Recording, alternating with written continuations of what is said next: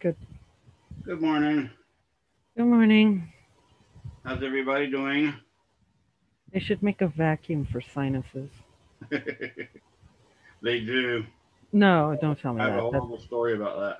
I don't want to hear. Gross. I think you need to hear the story. It's really fun. No, no, nobody needs to hear that story. Wait, what did I miss? What did I No, just come into? no, Rosie, just no, No, you piqued no. my interest. What's going on? So my little sister, who's not really related to me, but I've known her since she was born, and I treat her like my little sister. She's severely mentally handicapped. She was born with her umbilical cord around her neck, and Uh-huh. went like 3.5 minutes without oxygen. So she's probably, I think she's 46 now, and probably had the mentality of about a 6 year old poor little girl. Mm-hmm. But she couldn't do a lot of things that normal kids could do, like clear nostrils and stuff like that. So they gave her one of these little things like you use for babies. I didn't know what it was, and I found it. And I was like 5, and I stuck it in my mouth and squeezed it. Ah! Oh Oh, why? Why? Why? Why? Wasn't that an Oh, exciting conclusion? that is too funny. Yeah, So yeah. awful. I've stopped. Well, no, I want to say I'd stopped putting things in my mouth and experimenting with them, but I haven't. I still put things right in my mouth. See, you just had to know, Rosie. I mean, really? Did you have to ask? It made my morning a lot better. So I Oh. mean, Bleh. Bleh. Well, I'm so proud. My oldest daughter was at a pet stop or whatever that bigger pet chain is. She saw But the dog lick and had to lick it. but come on now. I was like, that's awesome. I've That's my been baby. feeling, That's my baby. oh my god. I've been feeling miserable all week, and then you just decide to throw that up there.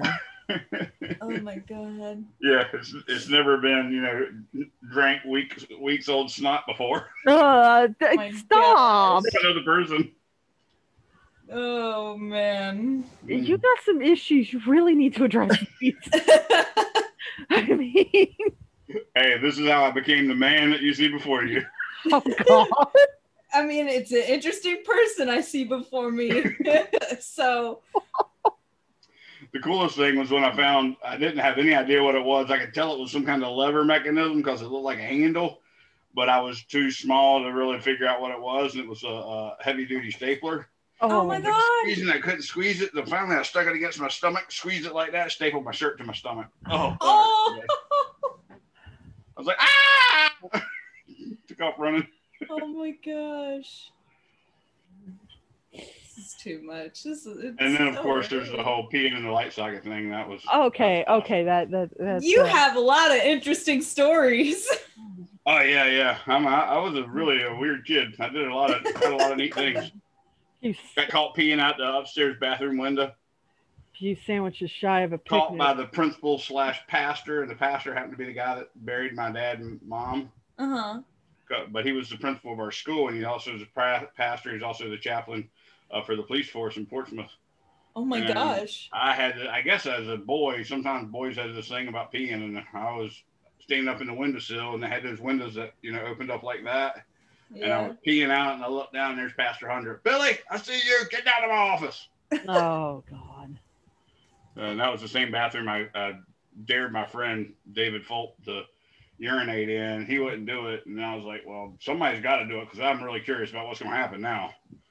So I dropped trowel and saw a blue flame flying up inside of me, and whoa! It was awful.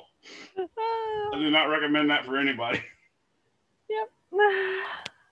So that's the excitement for your Monday morning, everybody. How was your weekend?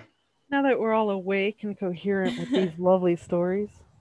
My weekend was pretty okay. I went up to a cabin by the James River this weekend for a friend's party, and Oh, cool. we spent like 3 days up there. I've got some really nice pictures and stuff. Awesome.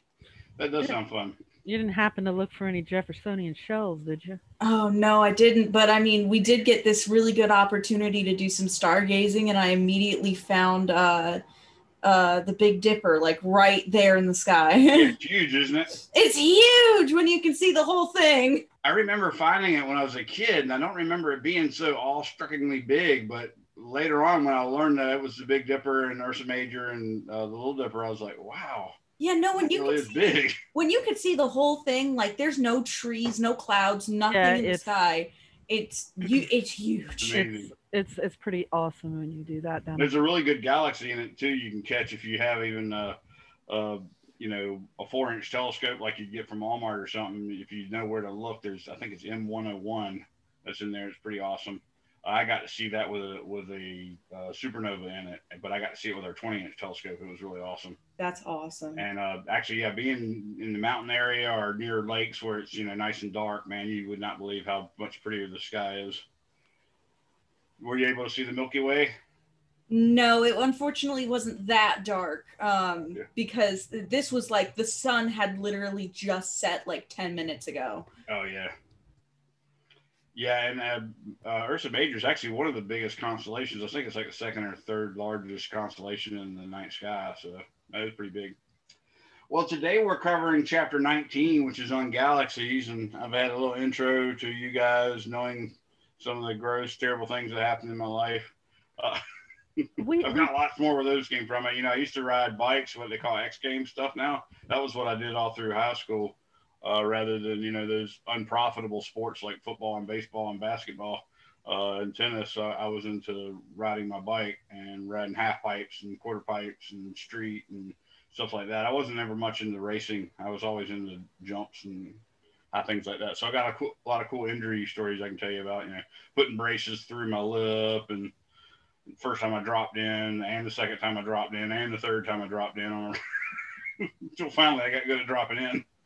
So anyways, those stories will come at later times, I guess. I should make a whole nother YouTube channel just for my idiot stories. But anyways, so let's get started on chapter 19 if no one has any questions. We had a test due. I think I saw that only 3 students missed it, so that's good. We got another one that'll be coming due. Probably I'll open it Thursday. I've already opened the practice test. I think this last one was what, 16 and 7, no, 15 and 16. Yeah, 15 and 16. Because the next one's going to be 17 and 18, and we just finished 18 last week. So, all right, well, let's go ahead and get started. I'm going to share my screen. Question. Somebody did have a question. I'm sorry, I missed. Yeah. So on the test, I keep seeing like these questions about like the diagram 7-1, like, you know. Oh, that's not good. And I don't understand them like at all. Like I don't see that covered in the book or anything. Yeah, is the photograph in it at least? Yeah, so the diagram's there, but it's always diagram 7-1, Okay, and it's always asking like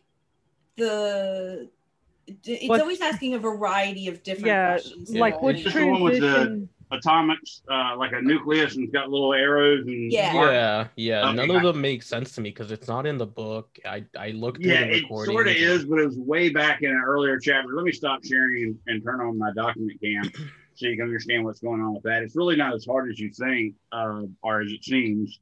So what the deal is you have a nucleus, something like this, right? And then outside the nucleus, you have a first orbital. And then the second orbital is considerably further away from the first. And then the third is considerably closer. And the fourth is closer still. And maybe even a fifth. Okay. And you can have arrows, and your arrows might be up or down. So I'm going to draw them right now without the up or down arrow just to.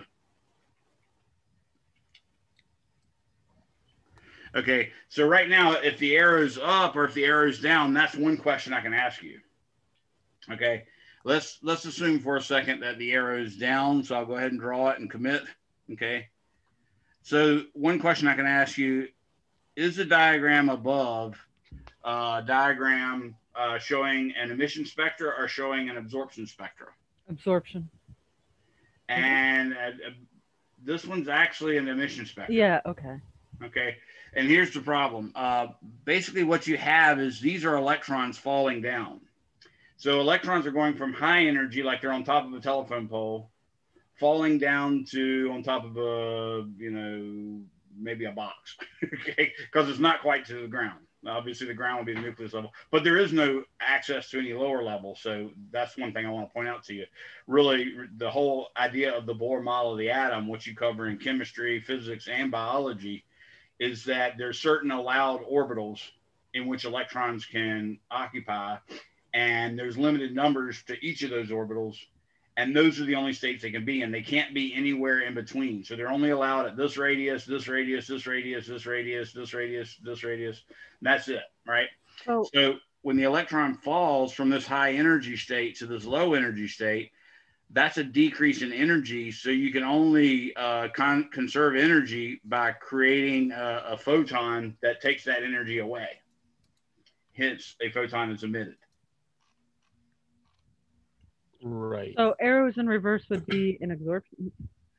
Exactly. If it's going up, it's an absorption spectrum, because the only way an electron can jump from a low level to a high level is by a photon disappearing. Well, one of the ways is by a photon disappearing and the electron jumping up. So that's one typical question. So when the arrow is down, that implies an emission spectra. So the questions that I'm like confused about, I think I get the like whether it's emission or absorption part, right? But the ones that like I don't understand at all are the ones that are like the following types of photons are absorbed: blue, red, yellow, infrared, X-ray. Right. Which of the transitions would absorb the infrared one? Right. And so that's the next thing I'm going to do. So what you do is now that you have that settled question, of course, I can give you any number, in this case 5 different photons, and ask you which one came from which. Or I could ask you which is the most energetic, or which is the least energetic, or which is the highest frequency, or which is the lowest frequency, or which is the highest well, I shouldn't say temperature, which is the largest wavelength, which is the shortest wavelength. All those are questions I can ask you. And I can ask you which one is 1, which one is 2, which one is 3, which one is 4, which one is 5. See the numbering system I have? Which one is 4 and which one's 3? Right. Yeah, I can ask you all. Oh, shit. Hold on. Thank you. Nice catch. I was like, what in the world's going on with that? I forgot I had drawn this one already. I want to go to that one. So this is 5. I already confused. No, that's another one. I remember I started on the wrong spot. That's what it was. Okay, so I want to go from, this from here to here will be 5. Yeah, that's not repeated. Okay, so 5. The important thing to remember is this one's going to be slightly longer than that one, because each of the orbitals gets a little closer together. Put that paper more to the center where your hand's at. Because for us, it's like at the top right of the screen, which is very hard to see. What about it now? Scoot your paper down. Scooch it down. There we go. Really? Because I'm seeing like all the way. Yes, but it's weird for the visual people. We have to look at it, not you.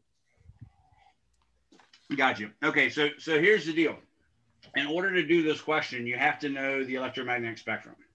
And the electromagnetic spectrum is great excess, undermines various industries, Marxism rules. And then I break out the visual spectrum, which is normally Roy G. Biv, but in this order that I've made up with this mnemonic, it's Vibgyor. So the first thing you want to do is label on here what photons I've given you. So let's say the following photons, and normally my question will say were emitted or absorbed, because I don't give away the answer to the previous question. The following photons were emitted / absorbed. And I would say X-ray. I would say microwave. I would say orange. Let's say infrared and UV, ultraviolet. Okay. You also said blue and red. So yeah, I mean, the big thing is all you have to do is now 1, 2, 3, 4, 5. Now all you have to do is go and mark these. So now I'm going to take my pen and say, okay, well, there's clearly an X-ray. There's clearly a micro.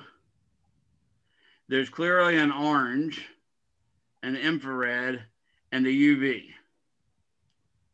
Okay, then you just have to know what orders what. Okay, gamma rays, remember, are small wavelength. They're also high frequency, high energy, and of course you normally remember high temperature, even though that's really not relevant to these types of questions. And these, of course, are long wavelength, low frequency, low energy, and low T. Okay, so what this means is X-ray is the highest energy one, and what you realize, and this is the key to understanding this whole diagram, the length of the arrow literally means, hey, if you want to find this energy, you take the energy of this one, and you subtract from it the energy of this one, and you set that equal to HF, and that gives you the frequency. But that subtraction also gives you the energy. So the longest arrow is the largest energy. So here's another rule. Longest implies largest energy. So now you have to say, okay, well, the highest energy one was X-rays. So that must be 1. So I'll put 1 here. The second highest energy is number 2. That's furthest to the left after the X-ray, so that must be number 2. The next highest is orange, so that must be number 3. The next highest is infrared, so that must be number 5 is bigger than, or number 5 is bigger than number 4. So I should put 5 there. That's the one thing you got to be careful about. And that's why I had to try to do that, because there is one arrow that's sort of a different order, and I wanted to make sure y'all knew that. And then this is 4. Okay, so remember, the longer the arrow, the larger the energy. If I ask you a question about frequency, well, you just say, well, high energy is the same thing as high frequency, so you just answer it from the same way you would do energy. If I ask you the wavelength, though, longest wavelength, you'd have to start at this side. And in that case, the shortest arrow is the longest wavelength.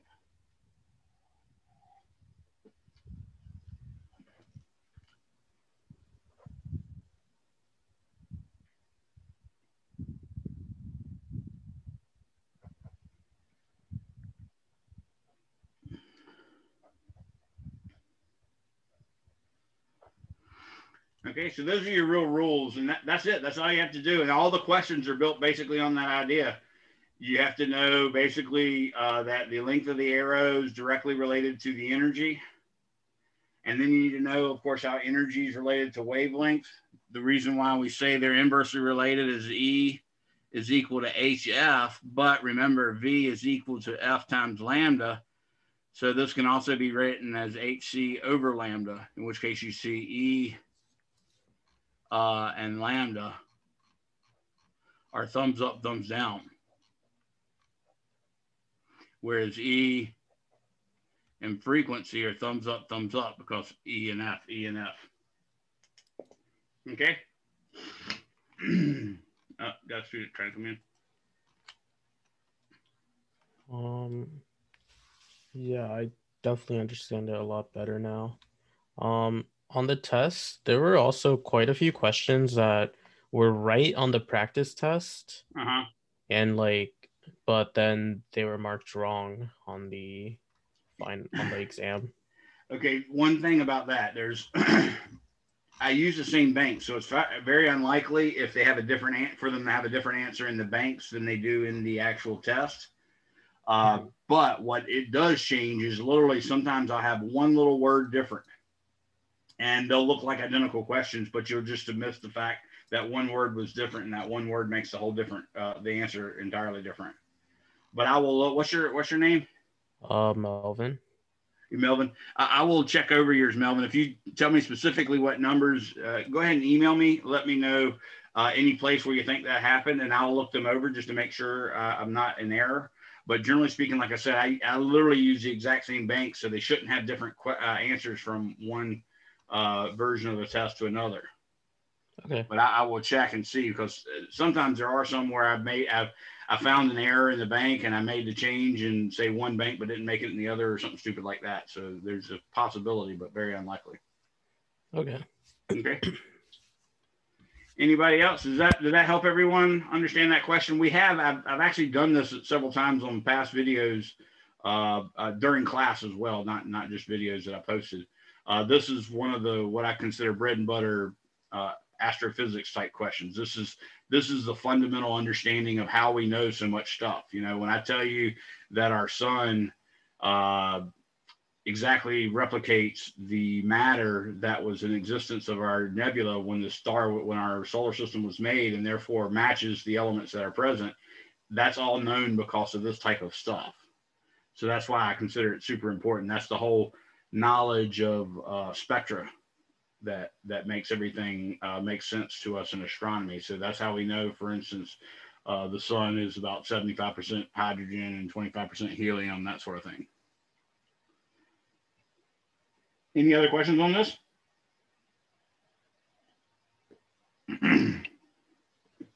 Any other questions on any other type material? What's making me think about Melvin's issue? Melvin, is there any chance the questions you thought might have been different were ones about stars being above the eastern horizon at such and such a time? No. Okay. For example, I'm looking at it right now, and it's a protostar and so on the practice test, it's in hydrostatic equilibrium as it collapses. And then during the test, I put that answer, but this on the test, it has 5 options. I'll go ahead and share screen with me right quick. Let me see what I can make out of it right now, and this will help everybody. I just made it where you can share the screen. Oh, cool. I have to agree with him. I had trouble with that. That's why. So this is number 14 on the test. Gotcha. And then this was on the practice test, which I got right. And hydrostatic equilibrium as it collapses. And let me see the other one. Oh, wow, that is. Yeah, I did the same thing. Are the exact same options there? Except that one has a 5th one. Yeah. Ah, gotcha. Let's look at the other one again. Gotcha. Is far out of hydrostatic equilibrium when it collapses, heated to millions of degrees as it collapses, Flattened to a disk as it collapses. Yeah. And then the other one, let me see one more time, Melvin. Sorry. Not in hydrostatic equilibrium as it collapses, heated to millions of degrees as it collapses. That one, I think, is the correct one. Flattened into a disk as it collapses and powered by chemical reactions. I think both of them are wrong with hydrostatic. Hydrostatic equilibrium is pressure in equals pressure out, and nothing collapses when it's in hydrostatic equilibrium. So I'm thinking that's part of the problem. But yeah, I will definitely check that out. And you're definitely right. That's definitely 2 questions. Now the only thing is, it does have a different answer for one of the choices. So but I really doubt that's the right answer. So if that was a better answer, those 2 questions would be completely fair. I have to think about it a little bit to be sure. But you understand what I'm saying about that, Melvin? If that 5th choice that it gave you was better than the other one, then that's a fair multiple choice, because it's not always the right answer. It's the best answer. Gotcha. So, and I would see, if I can make an argument for a chemical reaction being relevant, which I can't for a protostar, I would see that question as being better, just from the standpoint of something collapsing is sort of the antithesis of a hydrostatic equilibrium. So I'll check that out for you and we'll get back with you. Thank you. Thank you. And that's the same thing with you, Autumn, and everybody Yeah, else. I had a weird, because I was going to put hydrostatic, but then I was just like, no. So I chose flattened to a disk as it collapses, because I got it wrong even on the second Right. test, and I was just like, well, what the hell's going on with this question? The the nebula cloud flattens to a disk, but not the protostar. So yeah, it's weird. I'll look into that, see what's going on, and I'll probably either send you an email or update you in class next time. The book kind of made it sound like that's, you know, so reasonable. it said it should be in hydrostatic equilibrium like as it collapses. So I was like, oh, okay. Okay. So yeah, they're talking about that's sort of a quasi-static situation. I will refresh myself on that material too, because to be honest with you, the part of astronomy that I know really the least about is those hydrostatic situations with starbursts, which would be protostars, as well as post-light. So when they start to go through the asymptotic giant branch and that kind of stuff, that's the details of astrophysics that I'm least familiar with. I've had a couple courses that are related to it, but not just not something that I'm deeply embedded in experience-wise. So I will check that out and let you guys know. I also had another question regarding the test. Go for it. And which always bugs me. It doesn't matter if it's question 22, the places the evolutionary stages showing the figure below in order from earliest to last, and they are basically a sun, Oh, right, yeah. Those are really hard to read. Especially in the black and white. I thought I'd gotten rid of those. That was my intent, was to get rid of most of those because the figures are so hard to tell one from the other. Yeah, and I had a hard time with that and got it wrong both times, but let me think about that. If a lot of students got those, I might actually can't give everybody full credit when they get that question. Because that was a pain in the ass to look at. I'll check those out. All right. Let me make a note for myself so I don't forget. Check. Hydrostatic stars and protostars. Hydrostatic. Thank you. And equilibrium. No, evolution. Evolution.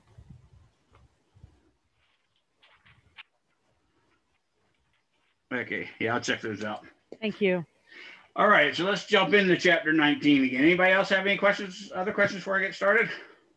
Going once. Going twice. Going twice. I'm thinking of Napoleon Dynamite. Classic. Excellent movie. Okay. So here we go. So this is chapter 19. And we're talking about galaxies now. And it's kind of interesting when we start talking about galaxies because most people don't realize, we didn't really know we were in an actual galaxy, and that there were, in fact, hundreds of billions of galaxies in our observable universe until literally the 1900s. So this was literally Hubble that put this together. Edwin Hubble, the astronomer, not the telescope, of course. But the reason the telescope's named what it is, he was the person that put it together that we were actually in an island of stars, and there were actually tons and tons of islands of stars. And prior to that, and I want to say this was around somewhere between 1910 and 1920, but I'm leaning towards 1915 was when he did it. But your book will tell you. I just forgot the date. Was there like the Great Debate or something? That was the Harlow, Shapley, and damn it, I forgot the other guy's name. But yeah, that was the Great Debate, and they were actually trying to figure out whether that was a real thing or not. But that was before Hubble had actually come up with the data, because once Hubble brings in his Andromeda galaxy, those two guys have to shut up. They can't make any comments anymore, because basically it completely subsided or settled the debate. And if I remember correctly, it was the younger one that ended up being on the right side of history there. Shapley, and dang it, I'll give it to, I remember his name right in the middle of something. So you'll hear me in a Tourette's type fashion holler out something random during class. So that'll probably be why. So the learning goals are determine a galaxy's type from its appearance and describe the motions of its stars. Learning goal 2 is explain the distance ladder and how distances to galaxies are measured. Learning goal 3 is describe the evidence suggesting that galaxies are composed mostly of dark matter. Now that's kind of crazy. And learning goal 4, discuss the evidence indicating that most, perhaps all large galaxies have supermassive black holes at its center. This is the Bard spiral NGC 1300 is the very first photo we run into.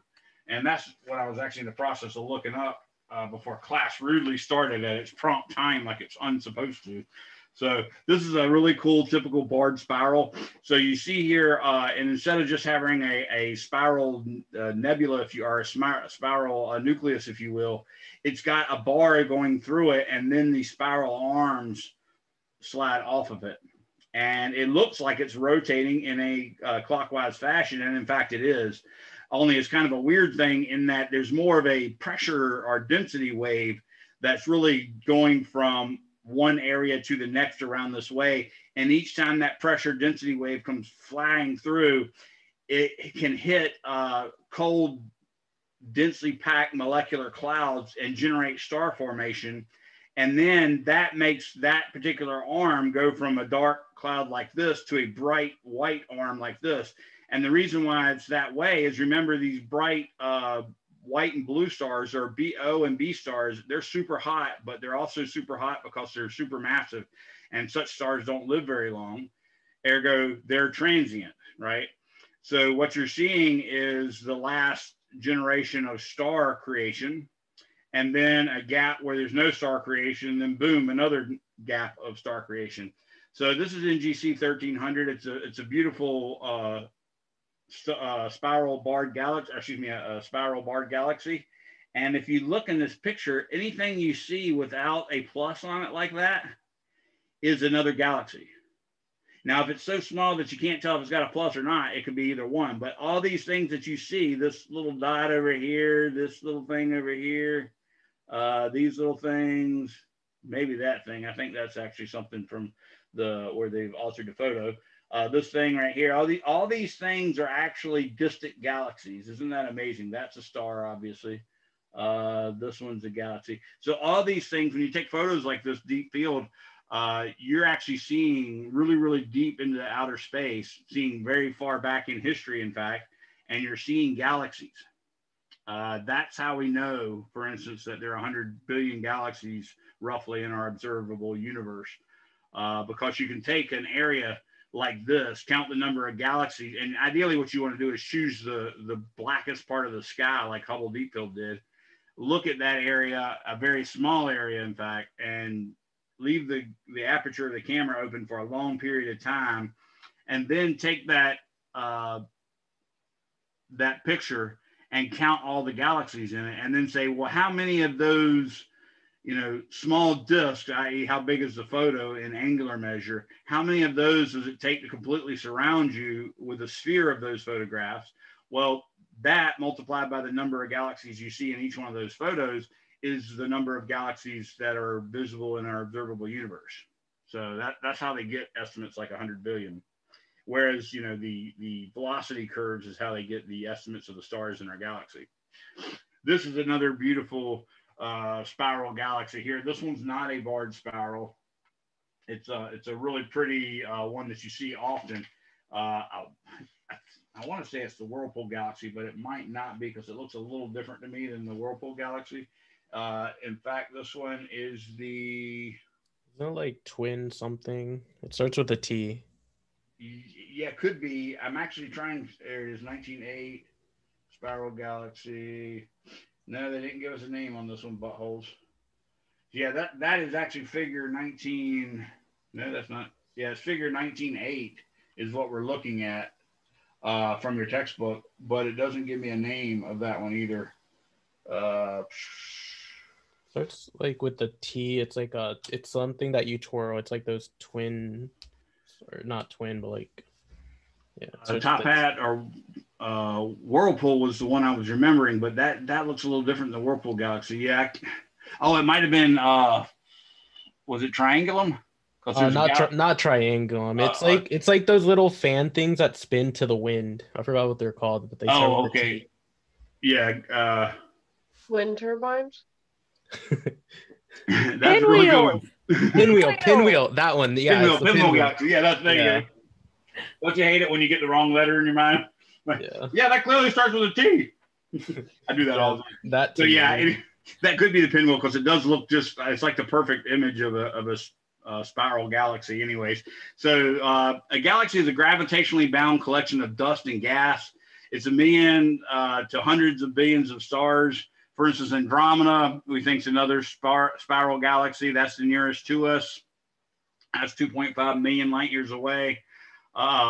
They are very, very far away, but they're not as far away compared to their size as you might think. So they're a little more densely populating of space than are, for instance, planets and stars inside of a galaxy. So that's kind of crazy. A galaxy like the Milky Way contains about 100 billion stars, and there are hundreds of billions of galaxies in the universe. And in this chapter, we're going to learn a little bit about how to classify those. And by the way, you guys can look this up yourself. It's called Galaxy Zoo. I've written this on the little piece of paper that I will post as the notes for this particular lecture, even though there's not going to be much on it. But Galaxy Zoo is a website you can go to. And some astronomers got the really bright idea that they would crowdsource. And the reason why is there's 100 billion stars in our galaxy. There's 100 billion galaxies in our observable universe. There's also 100 billion stars in our galaxy, but that's not really relevant here. But there's about 7.5 billion people on planet Earth. And it turns out that computers are really crappy at classifying galaxies because they're sort of like, you know, those you are not a robot proof things they ask you to do.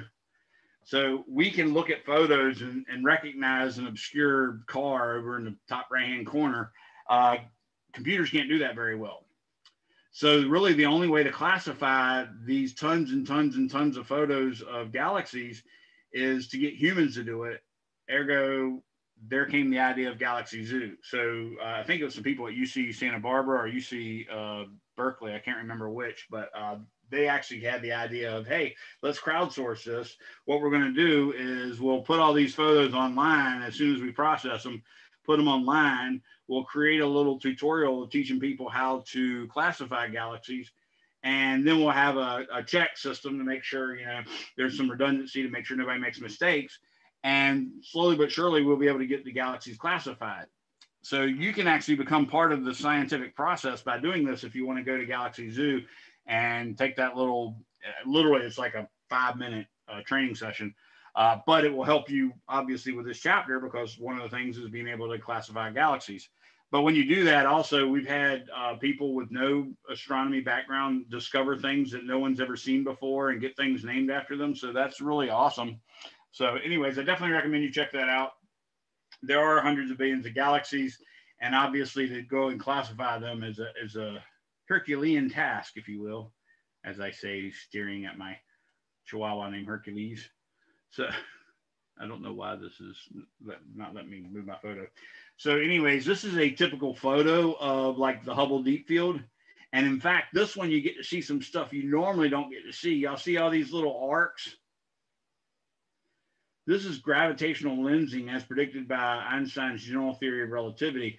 Basically, that first observation that Sir Arthur Eddington made that, you know, made Einstein famous not only to the scientific community, but actually made him famous to the rest of the world was this very type of effect. So basically, stars or galaxies in the background will have their light deflected to a different angle because of mass in the foreground.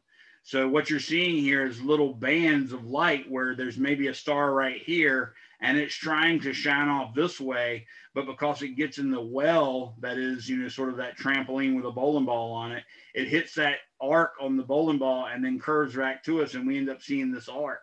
This could be all, for instance, from one star, all from one galaxy, as could this one, and so on and so forth. So that's really cool. Yeah, here is the Harlow, Shapley, and Curtis debate, Aber-Curtis. So yeah, that's the Curtis debate. That was the 1920s. So yeah, that puts Edwin Hubble in the 1920s then, as opposed to 1915. So that big debate was, were these nebulas actual galaxies, or were they just, you know, what they called islands of stars, or were they just clouds of gas and dust? And that's literally why they were named nebula. Nebula means something that's not clear, sort of cloudy or whatever. And that's what Andromeda was called. It was called the Great Andromeda Nebula, or the Andromeda Nebula, as opposed to the Andromeda Galaxy, until Hubble came along. And what Hubble did was Hubble saw a Cepheid variable star in it. And he used that Cepheid variable star and data that wasn't that good at the time to estimate how far away the galaxy was. And the galaxy was so far away that he knew it couldn't be part of us. It had to, in fact, be a separate island of stars. And that's why the Shapley-Curtis debate, became irrelevant at that point, or moot, as they would call it. Moot means academic, not a worthy question anymore. And that's specifically because he discovered that definitively this had to be a galaxy. And what's worse is it was definitively discerned to be a galaxy, even though he got the distance way too wrong. Like the distance was only on the order of 100,000 light years. And the distance actually turns out to be about 2.5 million. And because of that error, and I wouldn't say it's his error because, he was using data that wasn't that good. So it was really a problem with the data and the technology of the time. But because of that, that allowed another idea to come into favor with the universe, specifically the steady state model that you learned about in the Beyond the Big Bang.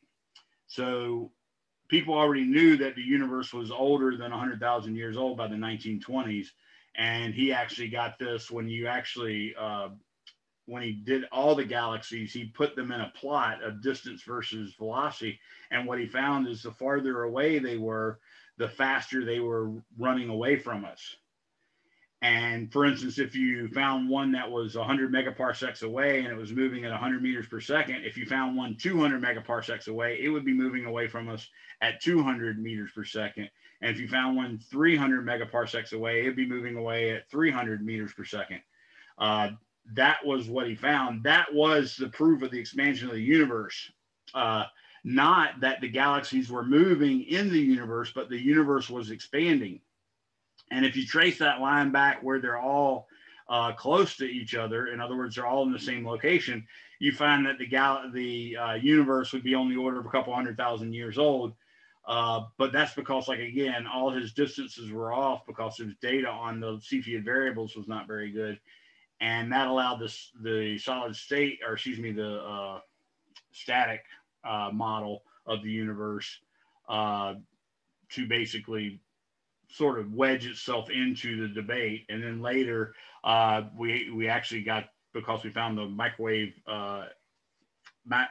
background radiation, that put it into that debate as well. So there's a lot of cool history in this, but all of this started with Hubble, which actually, to be honest with you, it started with Alexander Friedman, who was a Russian physicist who took Einstein's equations, just like George Lemaitre did, and found that the universe was expanding based on Einstein's general theory of relativity. And they all predicted that. And then Hubble comes along and shows that it's true.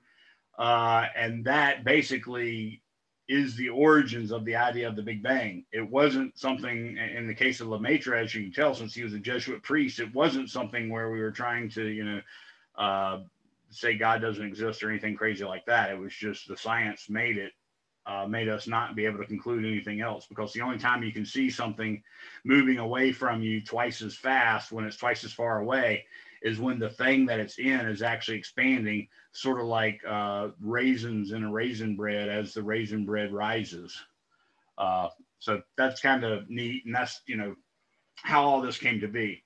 So the debate, as I said, was inconclusive. It's sort of, like almost all debates. You've got a bunch of proponents, people that support one side or the other. And more or less, most of the people that leave with the exact same opinion they came in with a little bit of changing minds along the edges.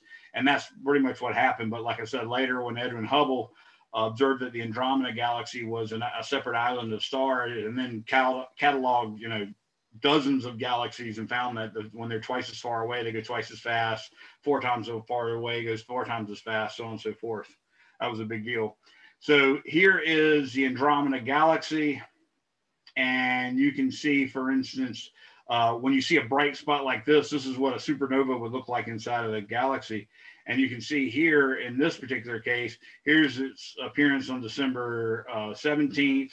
then 21st, then 30th, then 26th. This is an actual Cepheid variable. I was telling you this just to let you know, that's what, when I saw M101 with a supernova in it, it was like this. It was actually maybe even a little brighter, like it obscured all the galaxy behind it for about an area this big. But in this case, if you find just a single star, Cepheid variable in this case, and you look at it and it looks a certain brightness, remember brightness is reflected by the bigness of the dot, okay? So this is a decent sized dot. It got really small, then it got bigger, and then it got even bigger still. If you make a plot of that brightness as a function of time, it'll look like a sine wave like this. And then you find the time period from the peak to another peak, and that gives you a number that you can throw into a formula.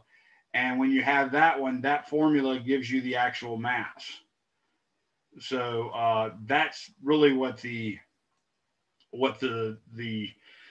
brightness versus period versus mass relationship is. And that's what he was using to locate and tell how far away Andromeda was. Again, his data was not that good because we had just discovered this, or Henrietta Swan Leavitt had just discovered this. And it's a major wonderful thing for science that she had discovered it, but like I said, the data was kind of crappy, so they got it a little wrong. The distance was greater than the size of the Milky Way, so galaxies must be island universes separate from the Milky Way. When you see a galaxy, just like if you took a snapshot of a bunch of coins you threw up in the air, you're not guaranteed to always see it face on, like, this is another candidate that I would say is like the Pinwheel Galaxy, or even edge on. In fact, you're going to see it in all sorts of positions. So when you look at a galaxy, you got to remember you might be looking at an edge on, a quarter angle, or 3/4 angle, or face on. Okay, so galaxies throughout the universe are in all orientations. So we can figure out that there are three major shapes of galaxies. The shapes are spiral, which is like this. Possibly this is really hard to tell, but more than likely, and I should say it's hard to tell, but I'll explain to you why it's easy to tell. Same thing with this one. This one's hard to tell, but it's also easy to tell. The other one is elliptical, and then the last one is irregular. And irregular is like somebody just sneezed and got a booger on the sheet. So if you see a booger, it's probably irregular. If it don't have that cross mark that makes it like a little star or whatever, then it's going to be a galaxy. And if it's shaped like a booger or snot wad or sneeze or spit or whatever, then you're probably looking at a regular. Spirals do look spiral. They look like the shape of footballs and basketballs and stuff like that. But galaxies are classified based on their appearance. The one thing that I got to let you know that helps me figure out these galaxies is spiral galaxies have a rotating disk of gas and dust. Okay, so that's why I can tell when I see this is like looking at the Milky Way. When I look at the Milky Way, I see little spots of darkness and brightness all around. That's the cloud of gas and dust, and it's all in one plane. So that tells me it's a disk of gas and dust. That tells me I'm in that disk of gas and dust, and that is more than likely a spiral galaxy. Same thing here. I see a disk of gas and dust. The other thing is the disk must be, of course, rotating. That's the nature of how it came into being. And then there will also be There will be spiral arms, but there might even be barred spiral arms, which is where I came up with the word sparred. Okay. So spiral galaxies are flattened and thin. They can look round if viewed from face on and flat if viewed edge on. Like I said, they have a rotating disk of gas and dust. That's a good indicator. And actually, to tell that our galaxy is a spiral galaxy, it took more than that Milky Way image that we saw, and it took more than us realizing those are part of us and the Andromeda galaxy is not.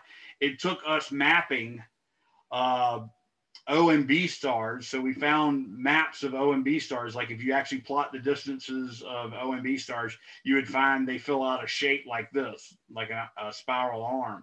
And then if you map using the 21 centimeter line for neutral hydrogen, that's literally when the electron flips from spin up to spin down in the neutral hydrogen atom, you will find cold neutral hydrogen, and that also forms a spiral arm as well.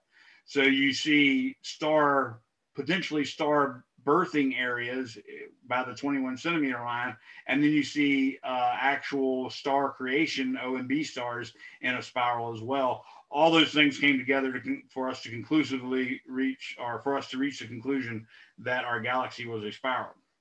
Some galaxies, called elliptical galaxies, are oval shaped from any angle.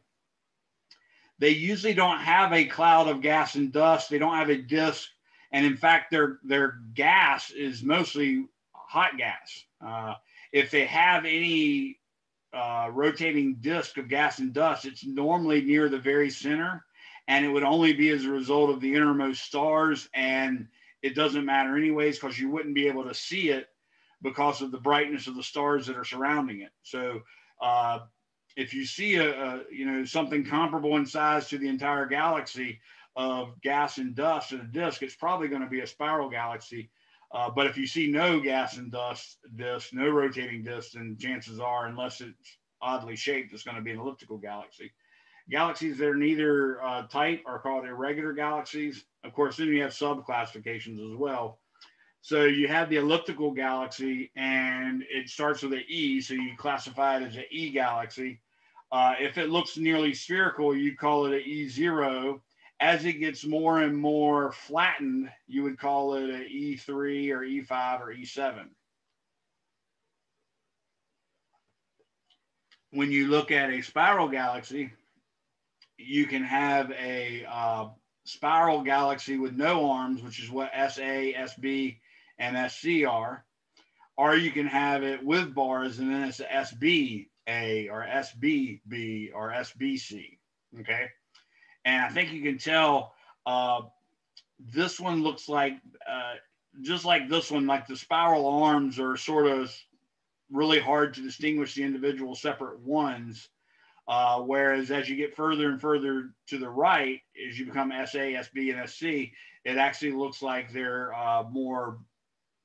more easy to identify the individual spiral arms.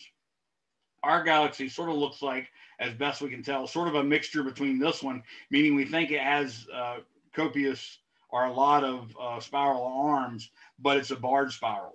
So it'd be more like this, but with a lot more spiral arms on it. That's what we think our galaxy currently is. So the spirals have spiral arms that line the flattened disk and a central bulge that extends above and below the disk. So that's the other part you want to look for. But notice that is not something that differentiates from the galaxy. There's a central bulge in the elliptical galaxies as well, right? So you can't use that to differentiate between a spiral and a elliptical, but it is a fact. Spirals have spiral arms and a central bulge. They have a spherical component and a flat or a disk component. That's the way we look at it. There are two types of spirals, the regular and the barred. Spirals are classified by how bright the central bulge is. So again, if you look here, this central bulge looks like a considerably brighter than that central bulge. Good crap. Okay. So I'm getting a phone call and my watch is shaking. Anyways, spirals are classified by how central the bulge is and how tightly wound the arms are. SA and SBA are bright centers with tight arms. So that's what I was telling you about not being able to see the individual arms because they're so tight in the SA and SBA. And then the central bulge is not that bright and they're loosely wrapped so you can see and count the individual spirals. And SC and SBC are dim center with open arms, okay? These are the light curves, how light falls off with distance from the galaxy. And these are the predicted velocity that you expect from Kepler's third law. Here's the predicted density of stars. And that seems to match the light pretty well, but it doesn't match the observed velocity. The velocity, instead of continuing to fall down, it actually levels off. And this is where we start to have to conclude that there must exist dark matter, okay? Because if there wasn't any extra matter, and this matter, by the way, must be spherically oriented around the entire galaxy. If there wasn't for that, then the curve should look exactly like this, because the farther you go out, there's less mass inside of your orbit to pull you in. So you actually have a lower velocity the farther and farther you get, just like the velocity of Uranus is way lower than the velocity of Mercury. Okay. So the same thing's going on here, but lo and behold, it starts to fall off like you'd expect, and then it levels off, which means there must be a lot more mass around. So that's our first introduction to, oh crap, there must be dark matter. Okay. Ellipticals are classified by how elliptical they are. S0 galaxies appear to be a cross between S and E, with a disk but no arms. So you can see, notice how this gas is really, or this whatever this is, it's really looks kind of hot, and it doesn't look cloudy or dusty. So that's really one of the hallmarks of the elliptical galaxy. The irregulars have no defined shape. This, for instance, looks sort of like a blob of nothingness. And you might even suspect, oh, maybe the irregulars happen after collisions, because you see how jacked up these things looked while they're being collided. So this was clearly a beautiful spiral galaxy, but now it's like two blobs of crap, right? And so it's not unreasonable to think maybe these irregulars come from collisions with other galaxies, and that seems to be the case. Two blobs of crap? Yeah, wads of crap. Is that a scientific term? It's a technical term, yes. That and okay. buttload. Stars and gas in the galaxy orbit an overall gravitational field. This is elliptical galaxies now. So there's not a rotating disk like we had in the spiral case. These are sort of random motions, right? So we don't expect any net I mean, if you did the statistics, obviously there would be a net rotation axis, but the deal is this is completely random motion. Well, I say completely. This is motion that's obeying only gravity and doesn't have any rhyme or reason where all of them are trying to slowly transform into a spiral disk. That's not what's going on here. So the stars in the elliptical galaxies orbit in many different directions, maintaining the elliptical shape. Of course, they don't have as much matter. You know, if you had, for instance, like a spiral galaxy, like a nebula cloud, when it's forming a star system, you don't have all that matter in one plane that tends to slow it down and dampen out the motion. So this stuff's just going to continue. Spiral galaxies have a thin disk. Orbits are circular and all are nearly in the same direction. The stars in the bulge of a spiral galaxy have orbits in many directions as an elliptical galaxy. So inside the bulge, you have more like an elliptical galaxy. And that's what I was trying to tell you about what an elliptical galaxy is they're going in random directions. And you might even have properties of a spiral galaxy inside of that core. But again, it's so bright in the core of the spiral of the elliptical that you wouldn't even notice it. So this is one of the coolest galaxies. I want to say this one's a Sombrero galaxy, but look how beautifully flat that disk is. And they don't have to be, by the way. I've seen pretty ones like this. In fact, Apple has a screensaver that's a beautiful picture, I think from Hubble, of a galaxy like this, but the galaxy is not flat. It's a galaxy like this, but like this end is drooping down and this end is drooping up because it's being in the process of colliding with another galaxy. So there's really some cool images you see, but gas in ellipticals is mostly hot, but gas in spirals is mostly cold. Cold gas can form into molecular clouds out of which stars form. So that's what I was talking about, the 21 centimeter line. New stars are coming in spiral galaxies. That's where you plot out the O and B stars, and you actually look for, in addition to the O and B stars, you look for ionized hydrogen.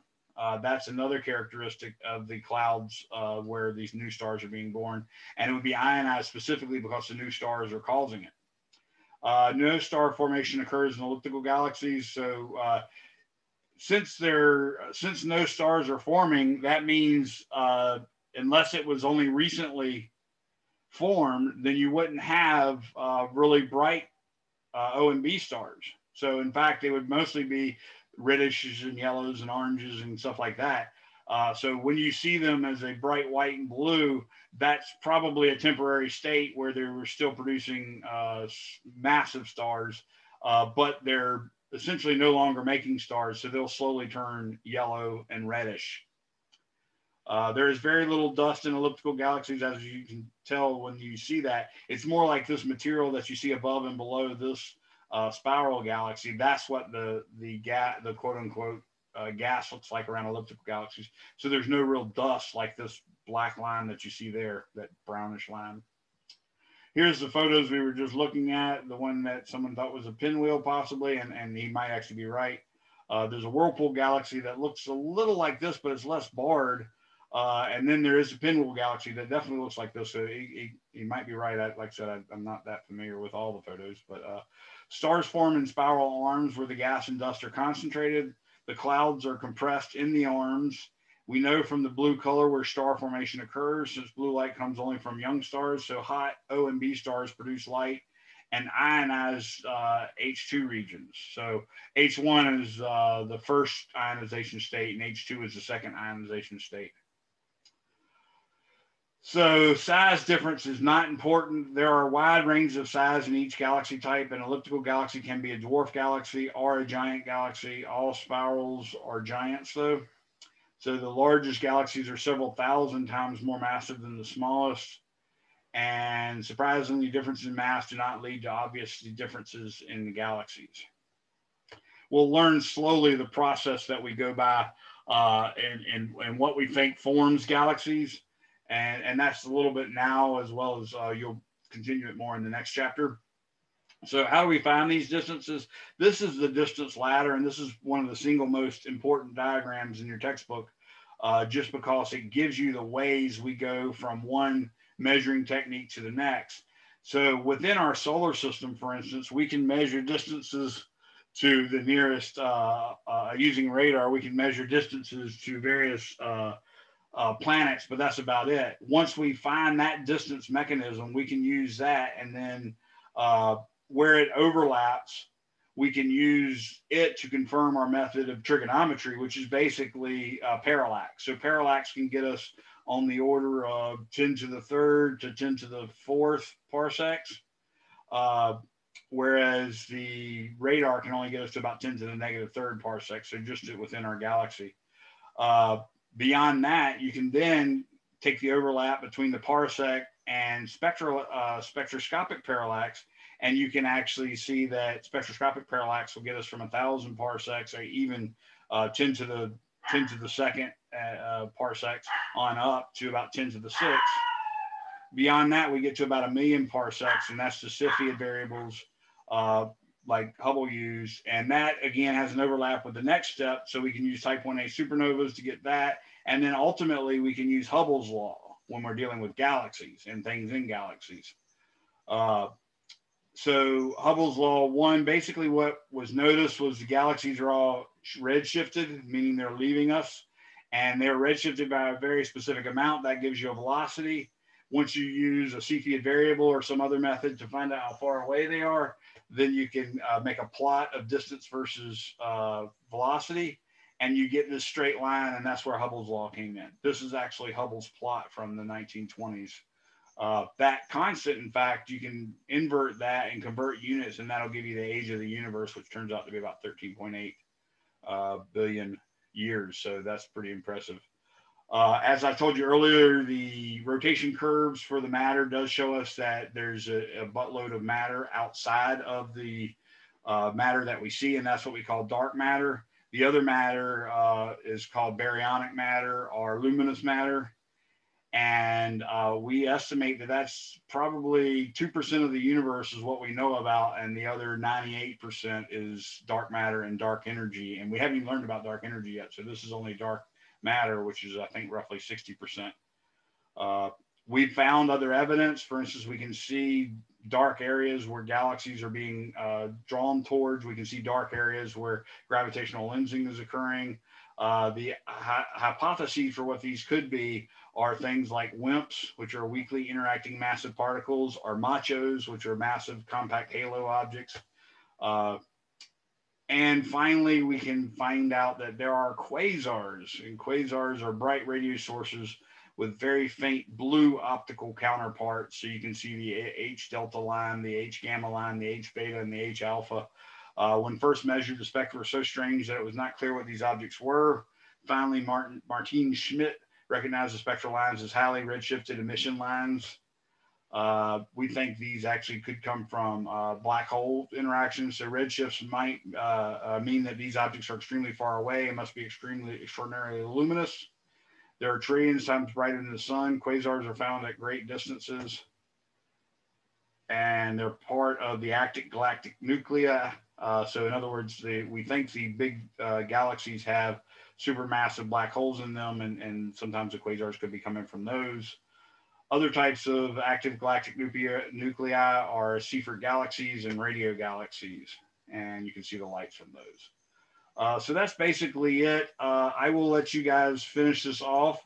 I'm going to go ahead and call it a day. You can read these slides. Of course, the process of science is where we're done, but the supermassive black holes are at the core of each of them. Again, the active galactic nuclei could come from the supermassive black holes. They could come from quasars. It could be that quasars come from supermassive black holes. Of course, there's blazars, which you can read about, and stuff of that sort. But the big thing about these is they're very small, and the astronomers have this rule that basically anything whose signal changes in a small amount of time, if you multiply that small amount of time times the speed of light, that's the absolute biggest the thing can be. So that's how we figured out that these things are small. I'm going to go ahead and call it. I've got to go take care of some stuff, which you can hear my dog making a fuss from. But I enjoyed having you, and I will see you guys at 1 o'clock. Our lab's going to be very short. I've already got it planned out for you. So I will see you all at 1, and you are free to go. Anybody have any questions before they split? You're welcome to stick around. I have one thing to say. If blob of crap is not on a multiple choice question, I have not seen Wad of Crap or I will be vaguely disappointed. You will crush every ounce of joy inside me. I will look into my test banks and make sure I've got that updated. Yeah, that has got to be in there. It's a scientific term. it is blob of crap crap. Now, anyways. Have a good one, Autumn. Amani, did you have a question on? Yes, I had a question, Professor. Okay. I'm trying to pull up the email now, but I emailed you sometime this weekend, and I was just kind of talking about how I was confused about. 1 second, I'm trying to pull up the lab now so I can think about exactly what I said. Oh, it was about the winter cycle lab, and in the beginning it says for the first procedure we need to